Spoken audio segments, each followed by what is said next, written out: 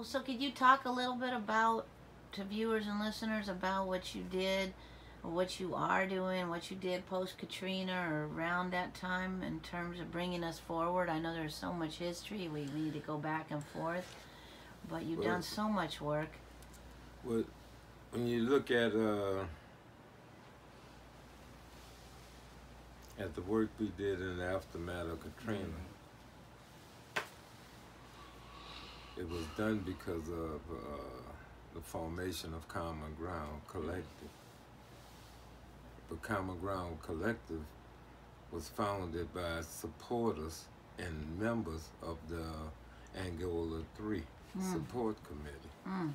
So again, I cannot even begin to speak upon the work that Common Ground did without paying homage to Herman Wallace, the only deceased member of the Angola 3, and to thank Albert Woodfox and Robert King, you know, with the work that they did, because Common Ground was founded also in this house, you know, and then this house was also founded the Angola 3 Support Committee. Wow. So again, it played a true history in it. When Katrina happened, nobody, at least I can't say nobody, but I could say that I never thought, I was naive. I couldn't believe that in America, you know, 130 or 140,000 people could be abandoned. You know, I was raised in Gretna, but because I didn't have a Gretna or Jefferson Parish ID, I was quarantined in Algiers. I could not go into Gretna. If the three of us was going in there, you would be able to go into Gretna, and Leroy and I would have been forced back here. This community was a community that was known for vigilantes. You have one of the vigilantes said that they killed 39 people. You know, but it was a lot of people that was being killed by those vigilantes. I done did time on death row. I done did time in solitary confinement. I done did time, I done been in shootouts with the police. But nothing prepared me to how blatant racism was or is in America until then. Right. You know, I can understand why a copper didn't take that knee.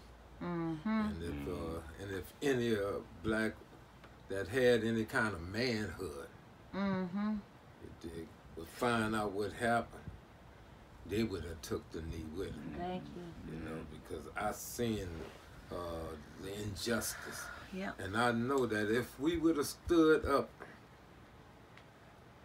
as a people in the aftermath of Katrina, it wouldn't have had a Black Lives Matter movement. It wouldn't have been a need for that. It wouldn't have been a Jenner. It wouldn't have been a Ferguson. Right. Because we could have ended it right here. That's right. But because we allowed for whatever compensation some of us received, you know, we allowed some of the blatantness, the most blatant racism that ever happened in this country. That happened here and went unattested. That's right. You know, I mean, right now there have never been a member of the vigilantes that roam these streets to be arrested for anything. Most people forgot that Gretna closed their borders to blacks and wouldn't allow blacks into Gretna. You dig? And most people don't even want to hear about how Bush knew that the levee was being breached, and they didn't warn nobody.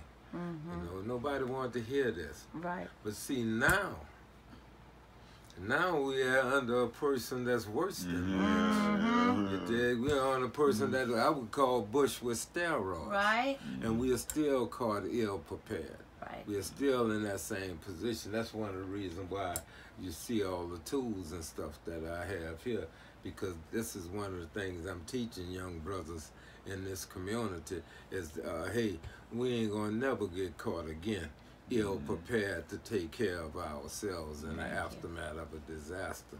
Now, we was blessed that in forming Common Ground, we had many whites that came down that believed in justice. That came down and took advantage of that white privilege to save some of the African American communities. You dig? But you know, I mean, listen, we served over 500,000 people in the 4 years that I was a part of Common Ground.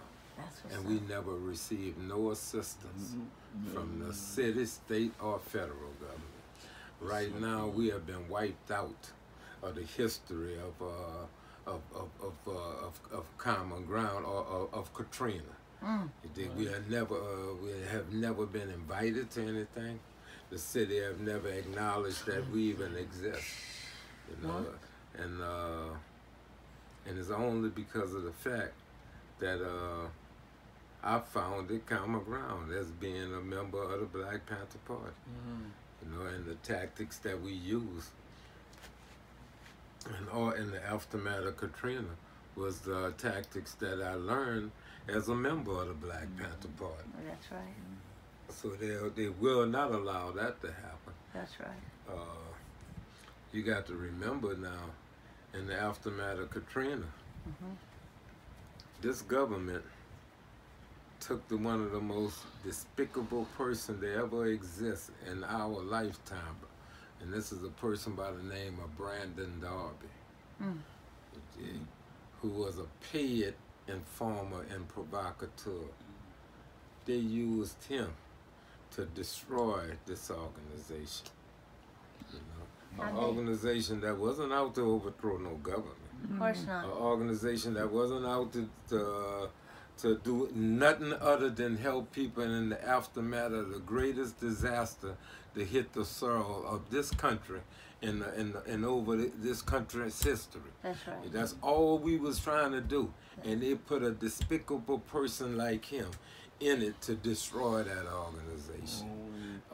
Right now, I'm fighting to save my house.